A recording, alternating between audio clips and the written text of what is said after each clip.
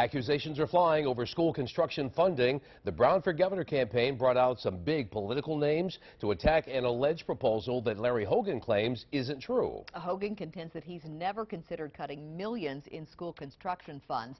11 News I-Team reporter David Collins is following the feud. He joins us here in the studio with tonight's Commitment 2014 report. David. The Brown campaign is pouncing on a Sun paper analysis of Hogan's tally of wasteful spending. It cites an audit that determined $450 million in school construction projects wasn't properly tracked. The issue was quickly resolved, and Hogan contends he never called for such a cut in the first place. Well, thank you so much. Thank you. One of Republican Larry Hogan's top campaign pledges has been to find some $1.7 billion in savings by cutting waste and fraud in Maryland government. He would use state and federal audits as his blueprint to find it. One of the records included in Hogan's audit collection found that the state didn't properly track $450 million worth of school construction money. But the issue was quickly resolved. In fact, in his most recent so-called savings plan, he calls for a $450 million cut to school construction. That would set us back years. Democrat Lieutenant Governor Anthony Brown seized on the notion that even though there was no suggestion that the $450 million was misspent, the Hogan campaign counted it as waste. I don't know what he's talking about. We'll have to look at that. I've never talked about cutting that.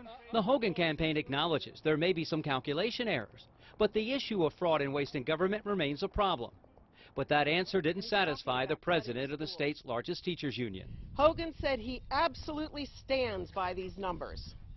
Therefore, what he's standing by is a $450 million cut in school construction funding. House Speaker Michael Bush led a news conference to debunk the idea there was ever any fraud to begin with, and to admonish the Hogan campaign for even considering looking at cuts in school construction funding. It also reflects, in my estimation, where they're looking to make cuts in government.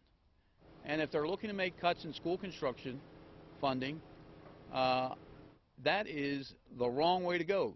Speaker Bush says if Hogan means what he says, then Anne Arundel alone would lose $45 million in school construction money. Let me get a hug. But the Hogan campaign refutes the claim, calling it another Brown whopper, who will say and do anything to get elected.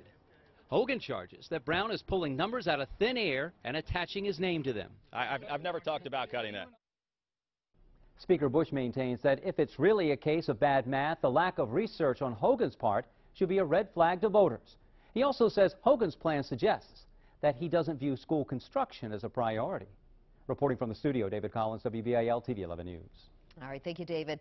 Well, from jobs to taxes and health care to education, you can learn more about the candidates and where they stand on the major issues in their own words. Our voter's guide is on WBAL-TV.com. Click on Politics.